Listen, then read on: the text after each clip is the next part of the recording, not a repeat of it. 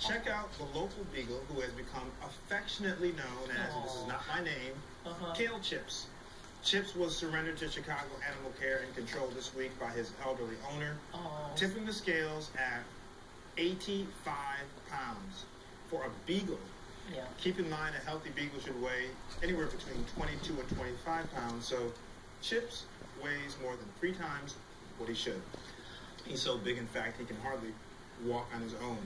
That's unfortunate. Animal Care and Control hand him off to one of our rescue partners, one tail at a time. Volunteers there say Chips is the most overweight dog they've ever seen, and they had to take him away in a wagon.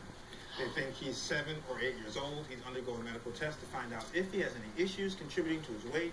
Then it's diet time. Chips will be put on a slow weight loss plan and engage in activity, but a limited amount until his joints are able to support his body.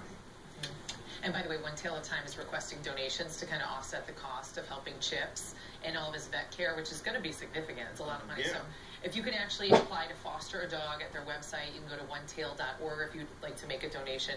But see, sometimes if you have elderly owners that aren't able to walk the dog, take them out, and so that's what happens. Yeah, you understand that. Do you get involved in pet weight loss at all, or is that just something out of your realm? I really don't. I just say go out, just like the owner, run with your pets. Yeah.